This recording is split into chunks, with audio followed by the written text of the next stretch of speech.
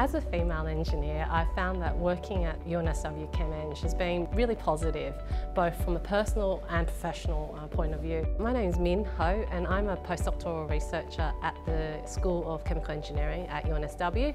I am the lead researcher in capture economics for the CO2 CRC. My name is Rose Amal and I'm a Scientia Professor at UNSW Chemical Engineering.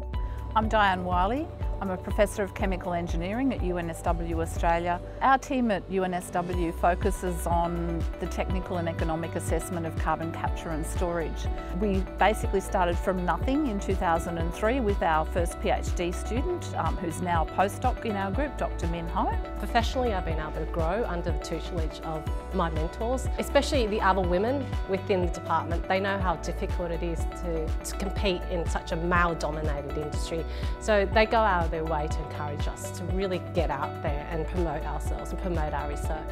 What I like the most with my job is be able to train the young ones, looking at how they grow from someone that is very shy to become someone that is very confident.